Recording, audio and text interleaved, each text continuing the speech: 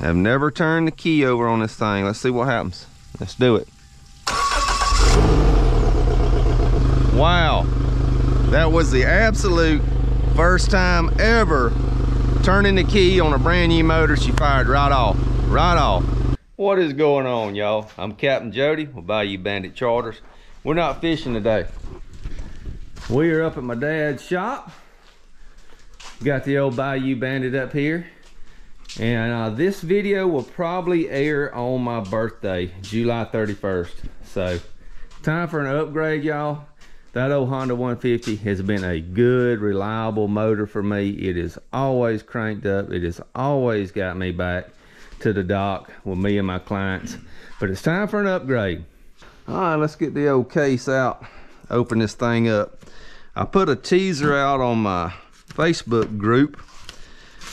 And I had some close guesses. None of them was exactly right. They definitely boxed this thing up good. All right, let's see what we got. Suzuki, y'all. Going with a Suzuki. Suzuki 200 fly-by-wire digital gauges. Let's get this baby on out of the box, see what we're working with.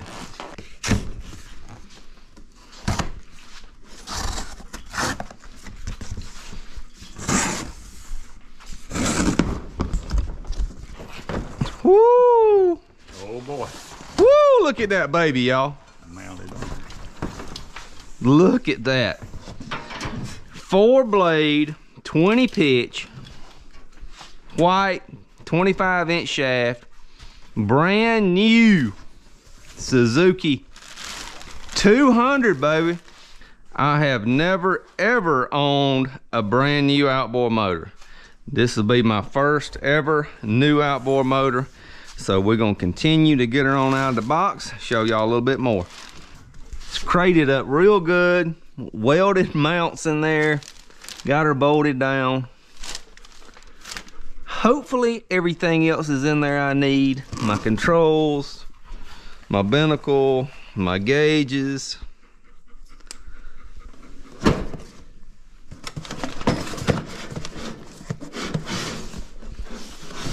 See what we got in this box.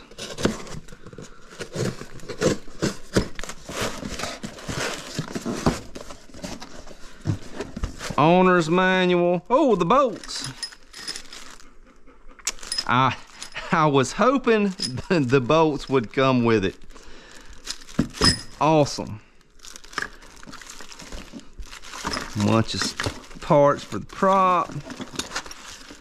Very expensive toolkit. Even got a primer bulb, y'all.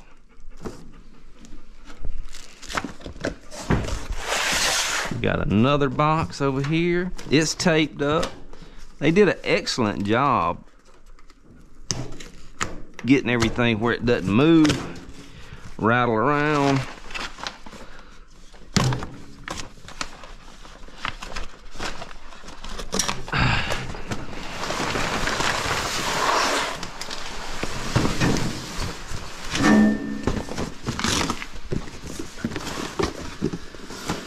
Remote control box. All right, here's all the guts. There's my binnacle. There's my gauges. Ooh, this is gonna be fun, y'all. There's the digital readout. Whoo!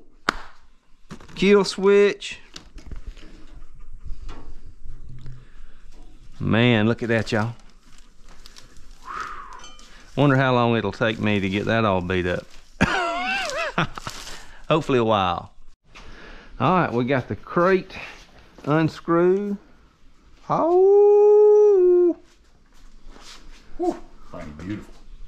That thing is sexy. All right, y'all. I didn't want to film the whole process of taking the old motor off, everything.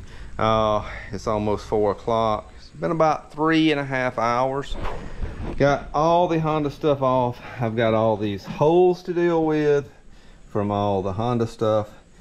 The speedometer, RPM, all that. So I've got to plate over that for all my new gauges. Everything's pulled. Honda's off. Got a bare jack plate there. Got my hydraulic cylinder, hydraulic steering there. All right, first time taking the cover off of her. We got to see our anchor points. Try to get the cover off without scratching anything at all. Good. All right, let me unlock this one. All right.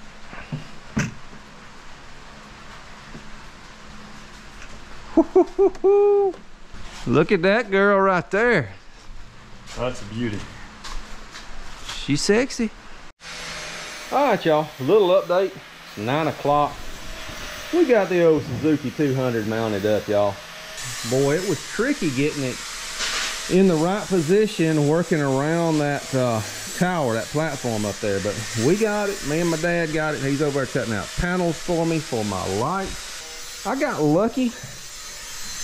My intentions being I had old Honda stuff on here going to Suzuki, I thought my intentions was having to put a new panel in here, cut all new holes, everything, and do a whole bunch of work. But I started looking, that Suzuki gauge, that smart gauge, fits in this hole where my other gauge came out. So that mounted perfect. My binnacle mounted exactly where my other one was. And my key switch, kill switch, it did the same. It all fit right where all my Honda stuff was. Now I do have this opening here. What I've got for now is I got a cup holder, y'all. It fits in that hole good and snug. If y'all got any suggestions on anything that would be cool or would look better than that, y'all let me know. I can probably throw some keys in there, stuff like that. Use it as a little storage tray. Drill me a little hole in the bottom where it doesn't catch water. But if y'all got anything better, any ideas that would be better to cover that hole, let me know. So that's going to be the setup, y'all. Everything should work good. I got clearance for everything. I can see my gauge good past the steering wheel. Doesn't touch or affect anything. So I think that's what we're gonna go with, y'all. Really impressed with Suzuki on how everything mounts. It's easy, it's simple. I do have this computer that I have to mount on the inside of my console, and everything's plug and play, y'all. This is it, y'all. This runs the whole motor. This one wire, you know, it's a couple of wires, but it runs the whole motor. No shift cables to worry about, no shift cables to worry about kinking and breaking over time. That's it, y'all. I mean, we've got the power going to the batteries, and we've got this one cable. That's it, y'all. That plugs right into here. You run it and you're done. Don't even have to take anything apart to hook up the fuel line. It's right there, y'all. Slide the hose on, put you a clamp, you good to go. So that's what I'm fixing to start working on now. Running all the wires, dressing everything up, tidying everything up. I still, they ship the motors dry, so I still have to put the engine oil in there. And yeah, a couple of more hours, I think we'll have it all buttoned up. All right, it is Friday morning. What we're gonna do this morning is we're gonna put engine oil in the new Suzuki 200. It is bone dry, it's shipped dry. So we're gonna put 9 quarts of Suzuki motor oil in there. This 10W40 Marine. The Suzuki dealer that I got my oil from buys in bulk and puts it in the gallon containers to give me a little cost break. I checked the price on Amazon. It was $45 a gallon. I can get that through my Suzuki dealer for $29 a gallon, which saves me money, and that's what I like. So we're gonna put oil in this engine for the very first time. We're gonna hook the motor up to the muffs, see if she'll bust off, and then I'm gonna switch it right back off. I want to make sure all my wiring is good before I button everything up, dress everything up, and we'll get that taken care of, and then we'll move on to our lighting panels. They're saying 9 quarts. I'm gonna put 8.5 in to start with, and then we're gonna check it. If you look on the specs, it shows like 8.6, 8.7, something like that for the capacity. So we'll see. I don't want to put too much in it. All right, y'all. First time ever turning the key on this thing. We got the oil in it. I put 8.5 quarts in it where I can check it. We're gonna see if it'll bust off.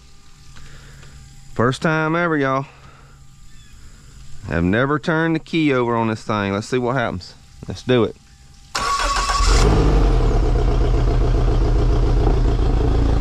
Wow. Wow. That was the absolute first time ever turning the key on a brand new motor. She fired right off. Right off.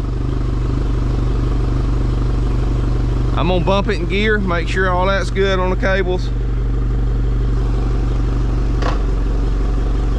All right, we got forward.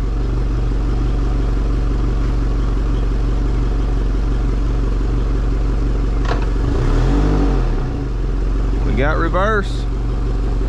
All right, that's all I'm gonna do. We're gonna switch it off. She's idling, purring like a kitten, 700 RPMs on the gauge.